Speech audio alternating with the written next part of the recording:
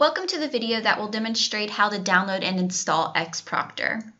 But before I do that, you may be wondering what Xproctor is and why Midway University uses it.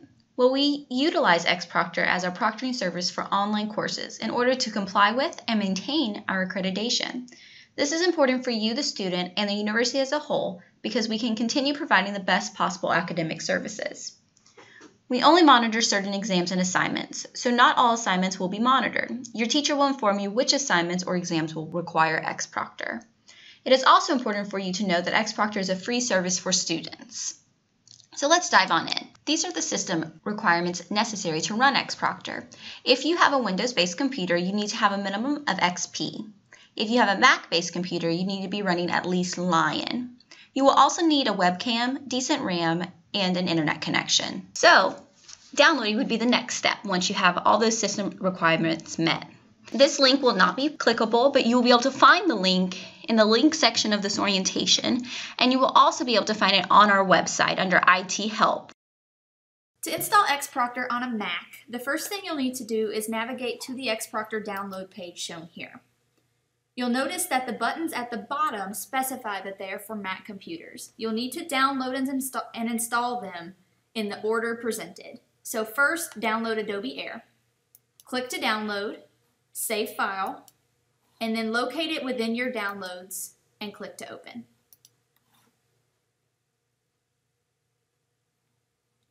Once your download's open, double-click the file that just downloaded and follow the steps to install. If you already have Adobe Air installed, you can move on. It will notify you and let you know that you don't need to complete the rest of these steps. But if this is your first time, just follow along with the screen. If prompted for a password, use the security password that you use on your computer.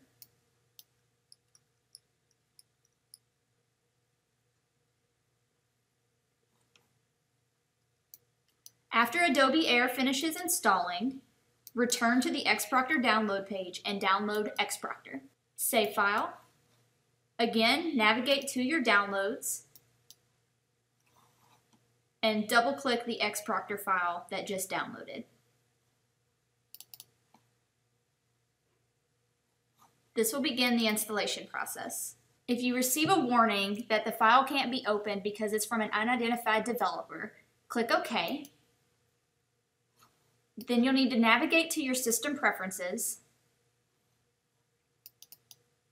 go to Security and Privacy, and click the lock to make changes at the bottom. Again, enter the security password for your computer, and allow apps to be downloaded from anywhere. Then, return to your downloads and double-click Install Xproctor again. Click Open,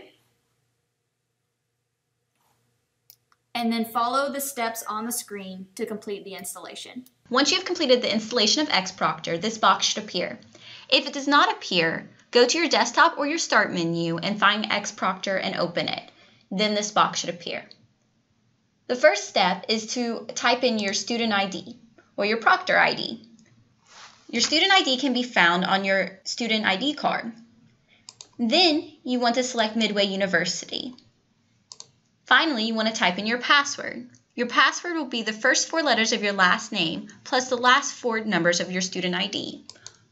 For example, if my student ID was 1045784 and my last name was Robinson, my password would be ROBI5784.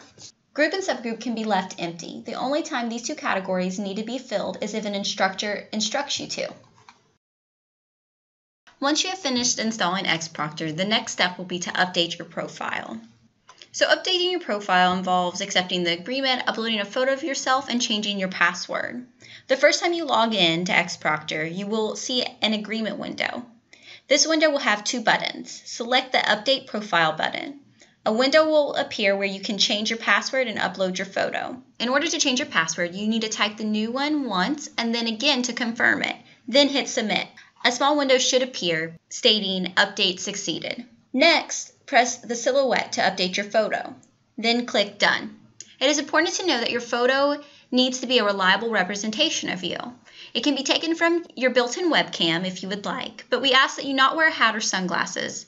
And we also ask that the picture is taken in good light. We recommend taking the picture between 24 and 30 inches away from yourself. Here are some examples. The top are examples of pictures that are too dark, that are not centered, and that are too close. We ask that none of the pictures you upload to Xproctor resemble these. The bottom has good examples. They have excellent lighting and are the proper size. We ask that you upload pictures like these. Once you have uploaded your photo, you are finished. You can exit out of Xproctor. All you have to do is go through this process once. You do not have to do it again. Anytime you need to use Xproctor, all you need to do is click on it, run it, and log in. Then it will monitor you in the background.